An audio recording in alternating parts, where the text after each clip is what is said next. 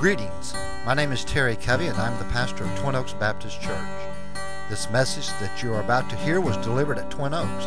We pray that it will be a blessing to you, and if there are any questions that you may have or any way that we may be of help to you, please feel free to contact us. God bless you and have a great day.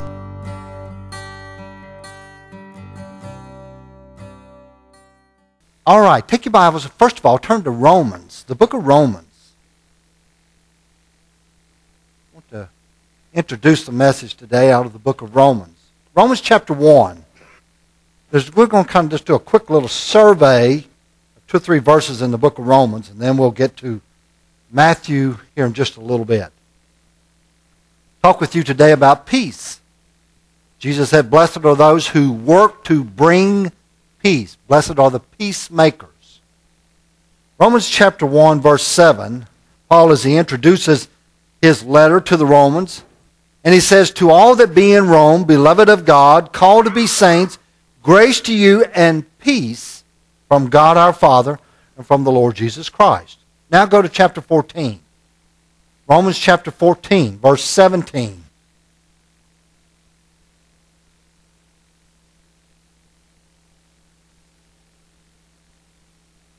That's a good sound, isn't it? All those pages turning in church. Romans chapter 14, verse 17. Paul says, "For the kingdom of God is not meat or drink," or in other words, temporal, earthly things, "but righteousness and peace and joy in the Holy Ghost." Chapter 15, verse 13. "Now the God of hope fill you with all joy and peace in believing, that you may abound in hope through the power of the Holy Ghost." Verse 33. "Now the God of peace be with you all. Amen." The Bible teaches us that God is the God of peace. Over and over again, at least 5 times in the Bible says that God is the God of peace. We know that God is holy, that He is righteous, that He's all-powerful, that He's all-knowing. We know all of those great marvelous attributes of God. But the Bible also says that a part of the divine nature of God is that God is a God of peace. God created this world in peace. Heaven will be a place of peace. One day when Jesus comes back and sets up His millennial kingdom, the 1,000-year reign of Christ, when Satan will be bound for that 1,000 years and when sin will be subdued, the Bible says that the world will once again be a place of peace. It says in the book of Isaiah, "Then wolves will live in peace with lambs. Leopards will lie down to rest with goats. Calves, lions, and young bulls will eat together, and a little child will lead them." The Bible says that Jesus, one of His titles is, He is the Prince of Peace. The Bible also teaches us that peace is a part of the fruit of the Holy Spirit. So we understand very clearly from Scripture that God is a God of peace and that God wants peace. Yet there isn't peace. It says in the book of Jeremiah, there was a time when people said, "Peace, peace," when there is no peace. Why is there no peace? Why is it when we went through a decade or so of hippies who marched and talked about peace, and we had peace symbols, and everything was about peace, why is it when we formed a United Nations to bring the nations of the world together in order to establish peace, why is it after billions of years supposedly of evolution, we have not been able to come to a point of being peaceful? Why is there no peace? There's as much unrest today as there's ever been. So why is that? Well, it says in the book of Isaiah, "There is no peace, saith my God, to the wicked." Sin destroys peace. Whenever sin enters into whatever it is, whenever sin enters into a home, sin destroys peace. Whenever sin enters into a church, sin destroys peace. Whenever sin enters into the world, sin destroys peace. There was a time when there was peace in heaven until an angel by the name of Lucifer decided that he no longer wanted to follow what God wanted. He wanted his own way. He believed that what he wanted was greater than what anybody else might want. The Bible says he disrupted the peace that is in heaven. And even to this very day, in a sense, there is not really the peace in heaven that there was before Satan did this. Even to this day, you read the book of Job, apparently Satan still has access to God. Satan is still able to travel back and forth from heaven to earth, and he has conversations with God. And even right now, probably even this very day, that there will be somewhat of an antagonism. There will be somewhat of a conflict between God and Lucifer, Satan, even this day. Even the peace of heaven has been disrupted. There will be no peace until Jesus Christ rules and reigns. There will be no peace on earth. There will really be no peace in homes. There will be no peace in marriages. There will be no peace in trying to raise children. There will be no peace at workplaces. There will be no peace in nations. There will be no peace in an individual's life until Jesus Christ rules and reigns. Sin destroys peace. Sin is tried to enter into every facet. When Satan first, after he fell there from heaven, after he disrupted the peace that is in heaven, he came to earth, he deceived Adam and Eve. He deceived Eve into eating the fruit, and then the Bible says Adam was with her, and she gave to him the fruit, and they ate. And yesterday I was doing some premarital counseling for a couple that will get married next month, and we were talking about, the first session I always cover with them about God's foundation, Genesis 1 and 2, and primarily chapter 2, God's foundation, what a home is supposed to be like. And then the second session, we always cover Genesis chapter 3, which talks about how that Eve was deceived. She ate of the fruit. She gave to Adam. He ate of the fruit. And immediately after they ate of the fruit, there was a disruption of the peace between them and God. When God came in the cool of the day to talk with them, they hid themselves. There was a division. There was a disruption of the peace between them and God. Then when God asked Adam, why is it that you've done this? Why is it that you've eaten of this fruit? What did Adam say? The woman you gave me. He attacked his wife. Suddenly there was a division in the home. Then God told Eve, he says, you will, from this point on, you will want to try to dominate your husband, and there'll be this rivalry between you. There'll be a disruption of peace. You go to the next chapter, chapter 4, and you find Cain killing Abel. You go a couple of more chapters, and it says, the time of Noah, that God looked down upon the earth, and he saw that every imagination of man's heart was on evil continuously. Sin disrupts peace. And whenever, listen carefully, whenever there is a disruption of peace, sin is the culprit.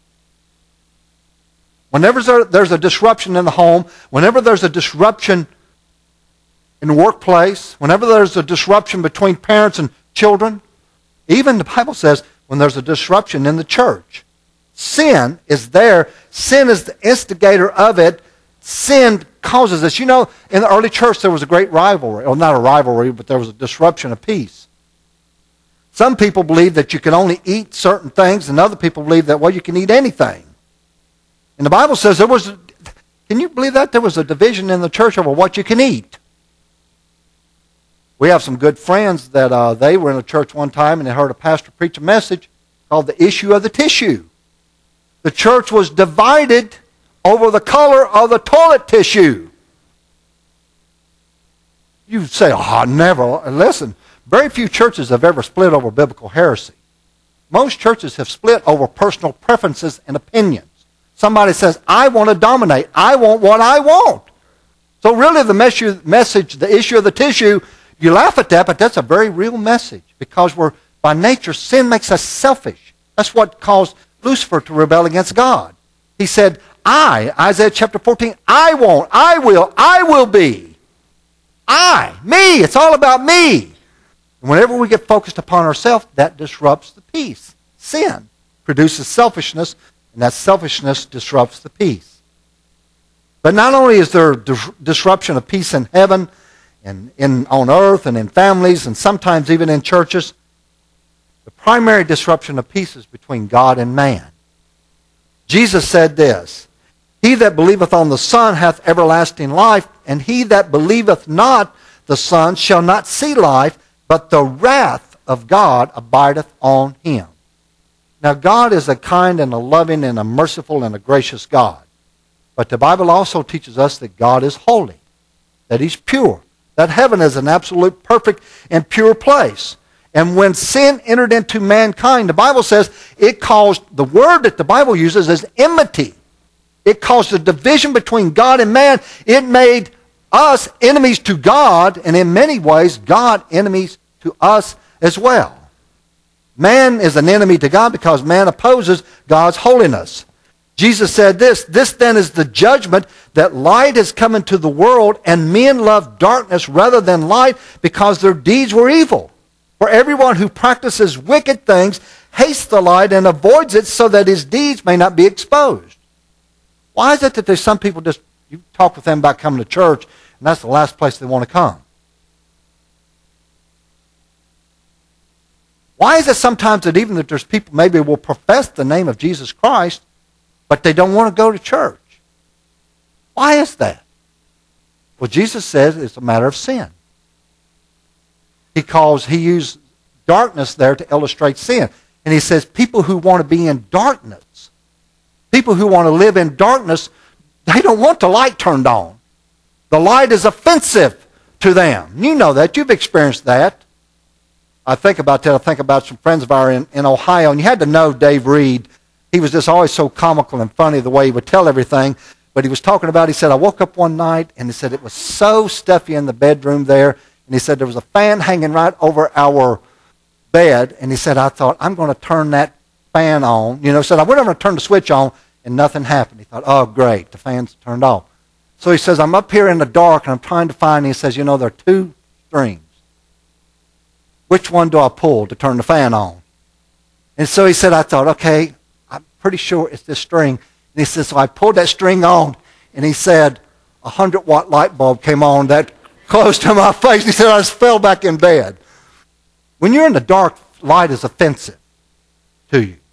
When you're living in sin, the light of God's truth is offensive to you. And that makes us, therefore, an enemy in our disposition towards God. But the Bible also says, not only does sin make us enemies with God, but the Bible also says that sin makes God an enemy to us. Jesus talked about the wrath of God abiding on someone. Some people would think, well, my God, and I hear people say it sometimes, my God is just too loving to ever do something like that. My God is just too loving to send someone to hell. Well, I would encourage you to read Matthew chapter 7. Jesus will say, depart ye wicked into everlasting punishment. I never knew you. Revelation chapter 20 talks about what God will say to those who've never accepted him, how he will respond, how he will react to that. The Bible says God finds no pleasure in the death of the wicked, but in his holiness he is angry. I was even reading this. I wanted to make sure that I was right on this, and I have a good friend that's a seminary professor. And so periodically I will email him and I will say, you know, am I right on thinking this? And he sent me back a list of verses the other day that really, I didn't even know some of those existed, of how that God became angry with the nation of Israel. And he says, I will have to pour out my wrath on you because of your sinfulness. Sin makes us an enemy in our attitude towards God, but the Bible also says that sin is offensive to God, so it makes God an enemy to us. As I was studying this, I was thinking about how it affects me whenever I hear that a child has been abused.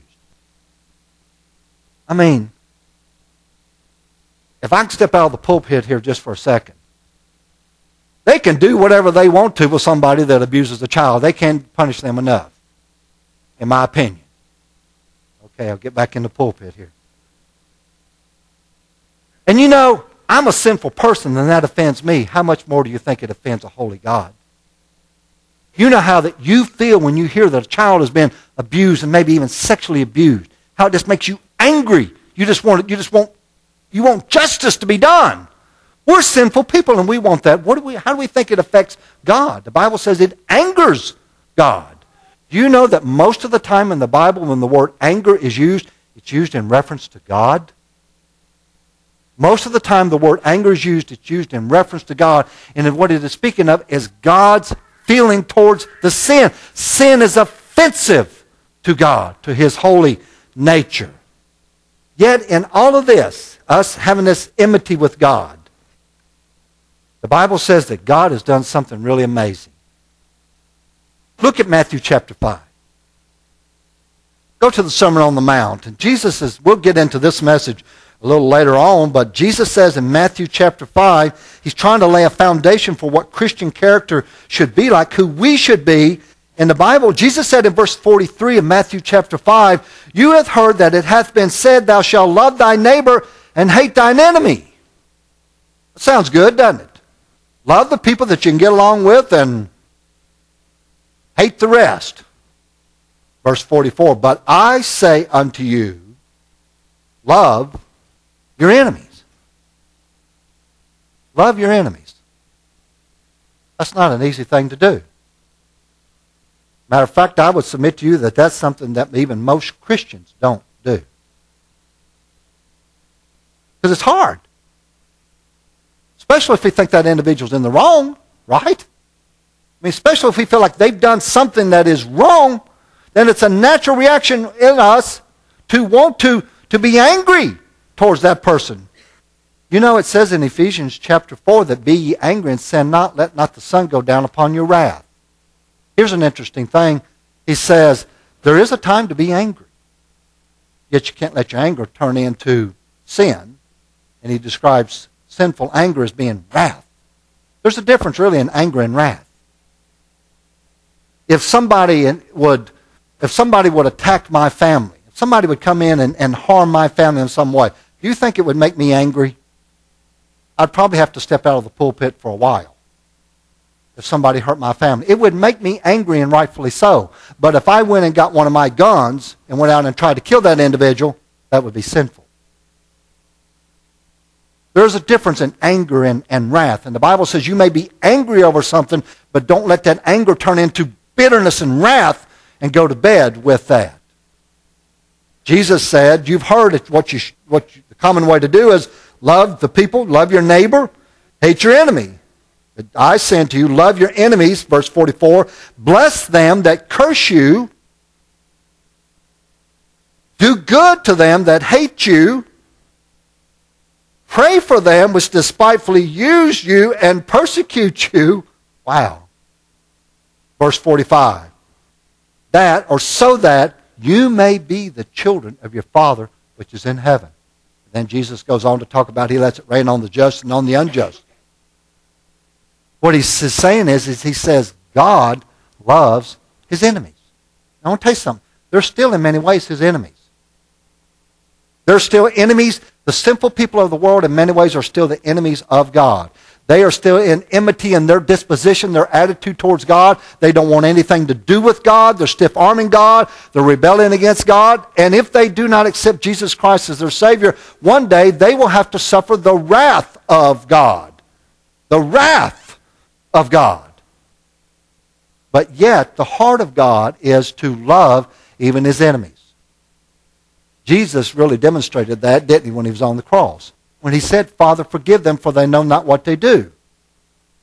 Were all of those men forgiven at that point? Did they all become Christians that day? No. They didn't become Christians until they each individually repented of their sins and turned to God. But Jesus was revealing the heart of God that day. People who were railing upon him, people who were spitting, and people who had physically abused him and now verbally abusing him. Jesus is on the cross praying, Father, my desire is, my heart is that they can be forgiven. Jesus was demonstrating love even for his enemies. Let me read to you something now of the book of Romans. God's love for his enemies. The Bible says, for when we were still yet without strength, in due time, Christ died for the ungodly. Who did Jesus die for? Sinners. Sinful, wicked people. That's who Jesus chose to give his life for, the ungodly. And then Paul says, this is amazing, for scarcely for a righteous man will one die. I mean, would you give your life, would you go to the electric chair today for somebody that you felt was a good person? I would say probably most of us would not do it. Paul says, rarely would anybody even die for a good person. Yet perhaps for a good someone, some would even dare to die. But he said God demonstrated his love toward us in that while we were yet sinners, Christ died for us. And he says, much more than now, having been justified by his blood, we shall be saved from wrath through him. God did an amazing thing 2,000 years ago. God not only chose to love his enemies, but God took the suffering upon himself in order to make a way so that there could be, the biblical word is reconciliation, so that his enemies could be reconciled to him. What does it mean to be reconciled? If you and I have a difference with each other, in order for us to be reconciled, it means we're brought back together. To reconcile is to what's torn apart, you're able to bring it back together. This is amazing love. I hope that you're thinking about it a little bit, that God would love the people that by his nature he's angry against, yet he would love them enough that he would be willing to suffer himself to make a way so that there could be reconciliation between him and his enemies. Maybe to help illustrate that, let's consider for a moment how we would react to our enemies. Let's say that we don't go out after them. We won't go after our enemies, but what will we do? Turn our back to them. Cold shoulder them. Ignore them. Avoid them. Right? That's what we do with our enemies. And yet Jesus said, if you want to be considered, Jesus said, if you want to be considered as a child of your Father, then you need to learn how to love even your enemies. It's hard, isn't it? It can only happen by a life that is yielded to God to produce that through us. The greatest peacemaker this world has ever known is God. When Jesus said, blessed are the peacemakers, he was not asking anything of us that God himself has not already done. The greatest peacemaker this world has ever known is God and what he did for us.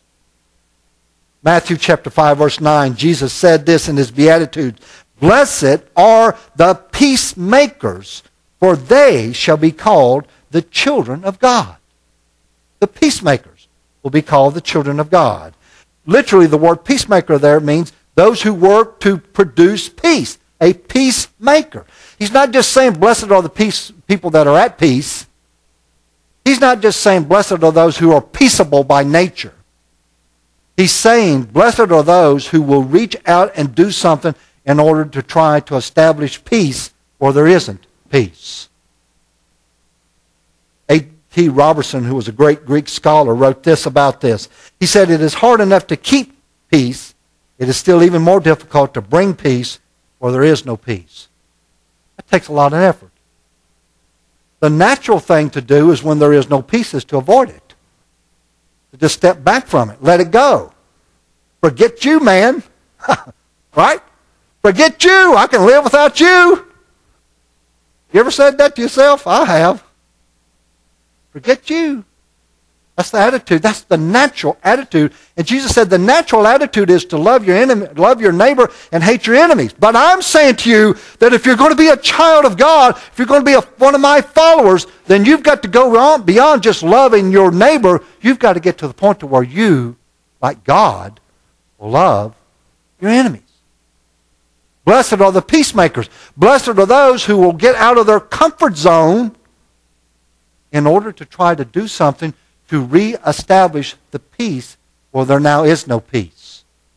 That's what Jesus is saying here. When you think about a peacemaker, you have to take a few moments and consider what is the exact opposite of a peacemaker? A troublemaker. Do you know that the Bible speaks about troublemakers? The Bible has much to say about troublemakers. Let me read to you something out of the book of Proverbs. Proverbs chapter 6 says, these 6 things doth the Lord hate. What does God hate? Yea, 7 are an abomination unto him. The word abomination means it's detestable. It makes God sick. He hates it. What does God get so angry about? A proud look, a lying tongue, hands that shed innocent blood, or maybe we could put in that a tongue that sheds innocent blood, and heart that deviseth wicked imaginations, feet that be swift to run into mischief, a false witness that spreadeth lies, and he that soweth discord among the brethren. The Bible says God hates it when people are troublemakers. God detests it when people stir up strife when there is no need for there to be strife.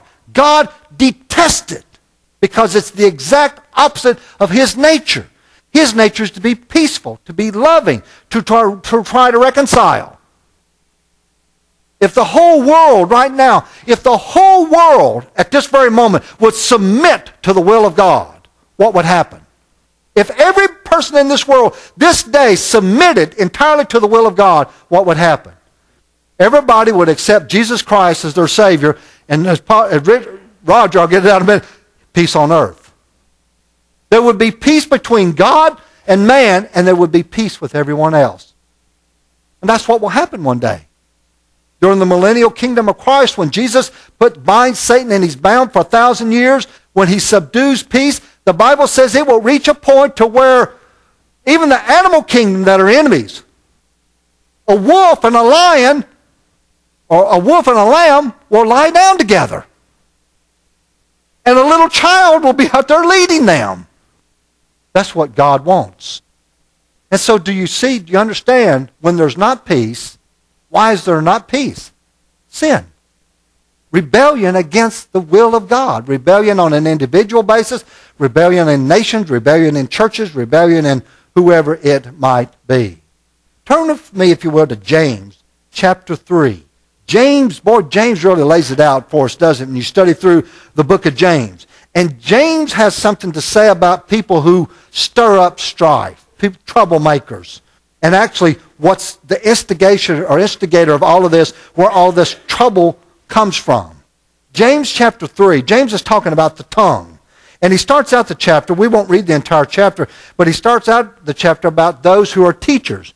Now, when he talks about being a teacher, he's talking about someone who maybe is myself or a Sunday school teacher, but I really think that if you put teacher in its context, what he's saying is, it's a warning to those who are quick to share their opinion with everyone else. It's a warning to those who think that they know it all, and so they're going to tell everyone else the way it ought to be. And he talks about the tongue, and then drop down to verse 8. But he says, the tongue can no man tame.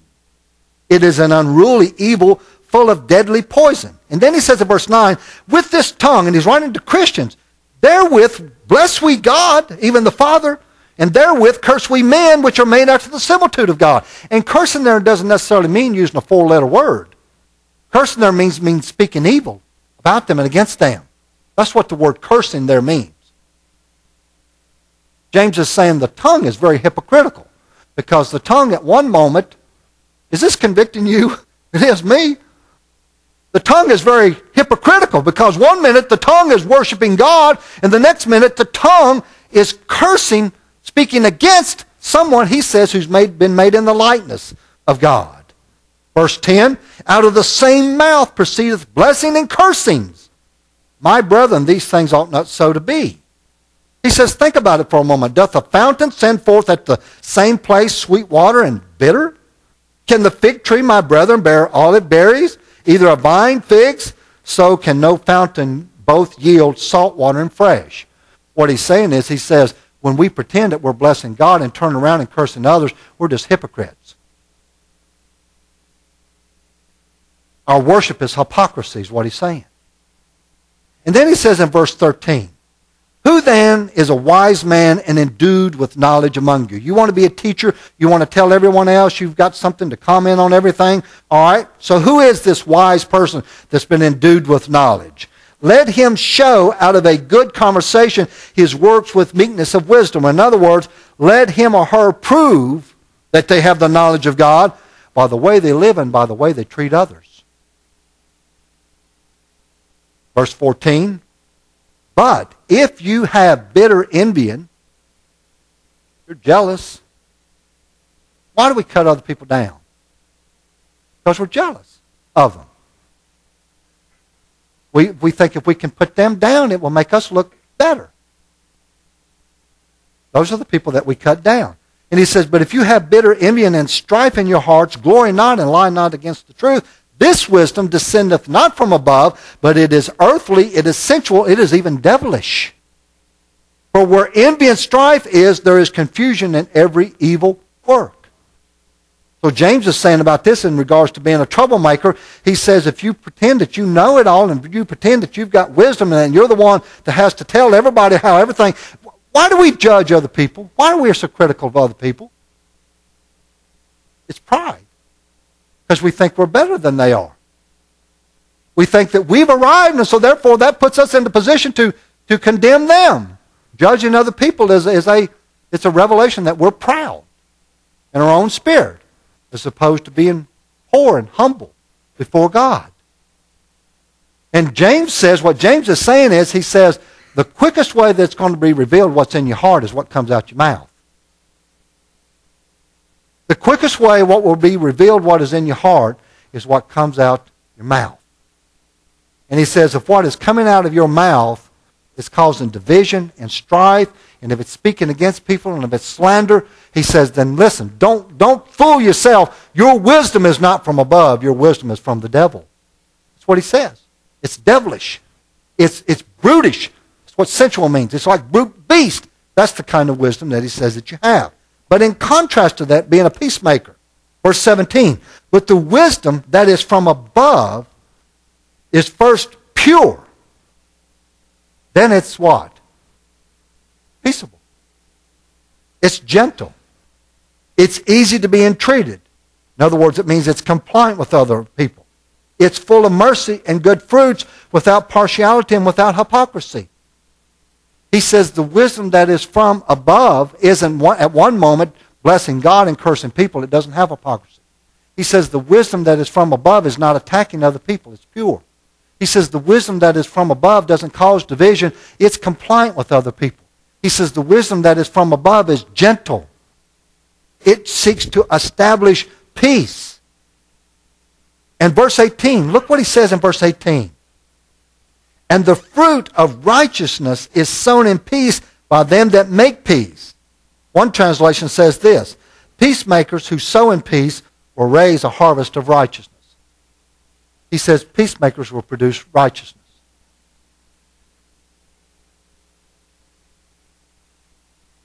You have heard that it hath been said, love your neighbor and hate your enemies. I say, love your enemies. Why would Jesus say, love your enemies? Why would Jesus say, seek to establish peace with your enemies?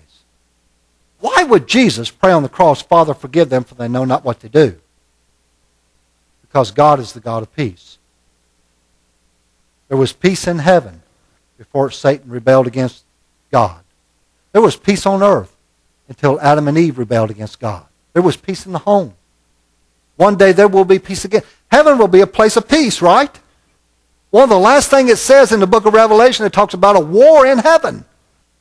And it says Michael and his angels fought against the dragon and his angels. That's when Satan is going to be finally kicked out. No longer any access to God at that point. And from that point on, then God will be able to once again reestablish peace in heaven. There won't be anxiety and conflict in heaven, right? Do you expect to have conflict in heaven? I don't know. I expect heaven to be a perfect place of love, a total submission to God. I believe heaven to be a perfect place of where we love each other. We care for each other. There won't be pride in heaven. There won't be arrogance. There won't be slander. There won't be criticism. There won't be forget you in heaven. Heaven will be a place of peace and love. And I think that one of the things that Jesus is trying to teach on the Sermon on the Mount is that the reason we are here right now is because God is trying to reestablish that peace, that relationship with individuals one-on-one. He's trying to do that. Tammy and I have been married for 32 years. The first several years of our marriage, there was not peace in our home. Before I went into the ministry, I was a draftsman. We went to church Sunday school, Sunday morning, Sunday night, Wednesday night. We were there every time. If it had been a week-long revival, we would have been there every night. We went to church, and everybody looked at us from the outside and thought, oh, what a sweet little couple. But we would get back home, and there was a power struggle, and we were fighting, and we were arguing, and we were even talking about getting a divorce. We had a baby, that didn't solve the problem. We bought a house, that didn't solve the problem. We even drove a Honda, that didn't solve the problem. Why? We didn't have peace between each other because we did not have peace with God.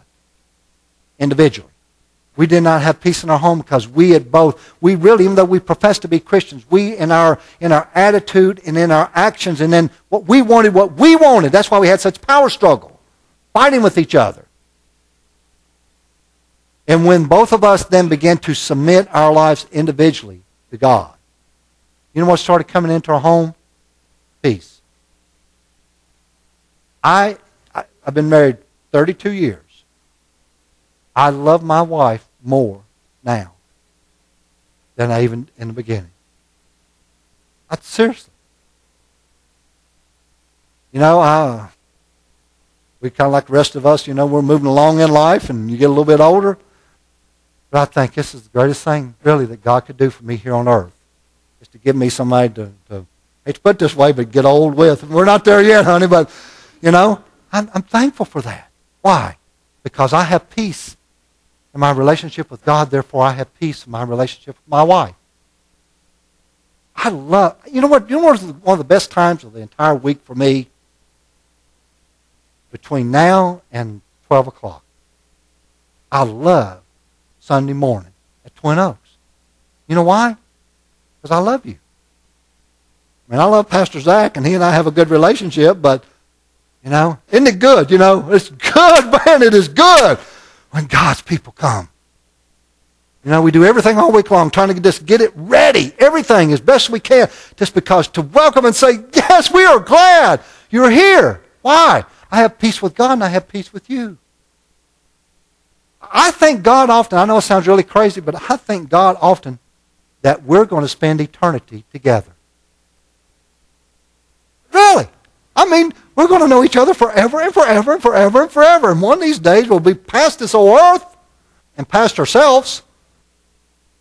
And boy, just dancing with joy before the throne of God. The reason I have that, because God has brought peace into my life. And God has made me an ambassador of peace. You know what witnessing to people is about? Why do we go out and witness to people? We say, well, we witness to people because we don't want them to go to hell. Well, that's true. Do you know God's angle from that? We witness to them because God says, will you help me reestablish peace with them? I made them. I love them. Will you talk? I talked with a young man the other evening. He'll be baptized here tonight. And he knew a lot, and he said he had prayed some, but I shared the gospel with him. And we went through the gospel again, and I said, would you like to pray with me and to make sure that you know Jesus Christ is your Savior? And he said, yes, and I prayed with him. And I tell you what I was thinking about as I was praying with him. What a blessing. I helped this young man establish peace with God. He's a child of God. I led him back to being reconciled with God. Instead of rather having to one day suffer the wrath of God, I helped him to be reestablished in peace with his Maker. That's what it means to be a peacemaker. You go out into the world, you want to make peace. You want to make peace in the home. You want to make peace in the workplace. You want to make peace. And you say, does that mean establishing peace at the sake of truth? No, but the Bible says this, even when you speak the truth, you're to speak it how? In love. It's simple to speak the truth in anger. It's simple really to speak the truth out of just trying to put somebody in their place. That's not God. The wrath of man worketh not the righteousness of God, the Bible says. That's sin to do that. Jesus even said the purpose, and we'll study it more later at another time. He said even the purpose when you go and you try to reconcile a relationship. He says when you go to somebody, when you go and you have to actually talk with somebody that you're at odds with, Jesus said you're to go there with the attitude of trying to reconcile the relationship.